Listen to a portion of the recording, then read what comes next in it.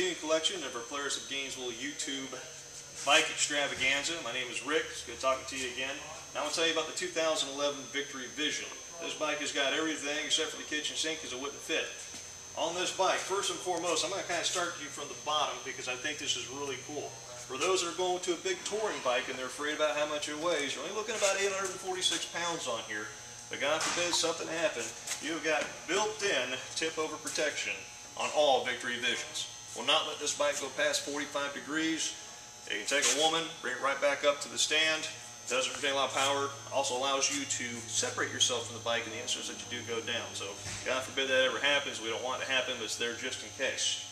Now, every one of these Visions, again, coming with this 106 cubic inch power plant. We say cubic inch for American bikes, but for those guys out there who don't have American, 1731 cc's, 93 horsepower, 110 foot-pounds of torque, and that is the Freedom V-twin engine.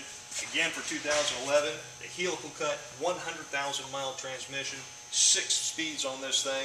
So again, what that does, you get up on the open highway, you're hitting 70, 75, put it in 6th gear, bring it down about 500 RPMs and just cruise, which is what we want to do. It's the ultimate touring bike. You got great storage on here. You also have an air suspension in the back, got a little Schrader valve right here. You got a little chart for how much weight you're putting on there, so you can kind of guess what you got between 2 people and all your gear. Make sure you're riding at a safe ride height to handle any obstacle that you might incur. Now also what you're seeing here, if it's coming through right, this is new 2-tone pearl white and gray or it's a little bit of striping, a little bit of gray up over here for 2011. And a big thing that I was probably blocking, ABS, anti-lock braking system. It's a big bike, you got to brake hard, it's going to stop you. So we'll take a look at a couple other things.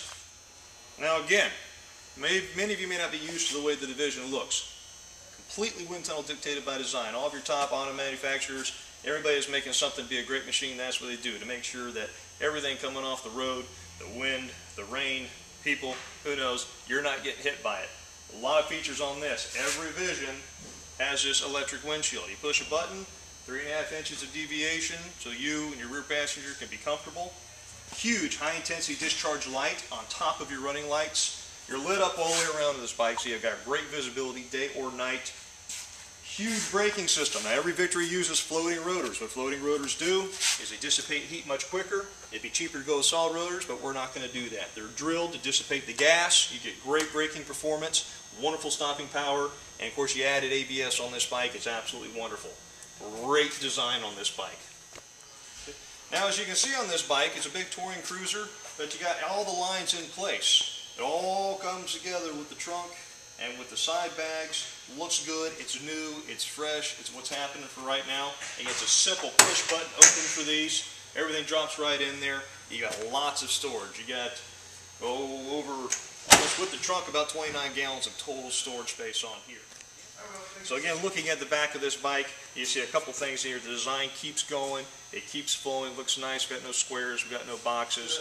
We got stuff that's all for comfort and handling on the bike. Great V, huge LED brake lights, V for Victory, if you didn't figure that out. Wonderful 2-tone.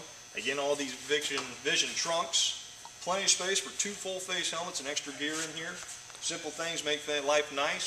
You have a little light that you can turn on. You got a little power port inside to hook stuff up on there, whether it be a big CD changer if you're still old school, or you got your iPods and anything else for the people that are new school. Huge exhaust coming out the back. Gives you a great aggressive look and stance on the bike. It's just absolutely wonderful. You got to have one. So we'll take a look at a couple of the comfort features on this bike. So what you're going to see, I got a lot of stuff up here on these Visions. Take this key out so you can kind of see what's going on. Now to start right at the top, your analog and digital gauges are nice and high. So again, it minimizes the time for you to see what's going on the road, see what your gauges are going on. Great white face dial. That actually helps again for recognition on here. You've got an infotainment center on this bike where you can control your radio and apparatus right here with a nice screen to tell you what's going on. Or you can control it by your left hand right here. You can hook up, once I get to it here, she's fresh. Once I hook up right here, you got your auxiliary jack for your iPod. Again, you also got a little bit of storage in here to put things. You also have another power port inside this, so you're good to go. Once you hook up whatever you got to this, again, it's integrated right into the system. Infotainment center tells you what's going on.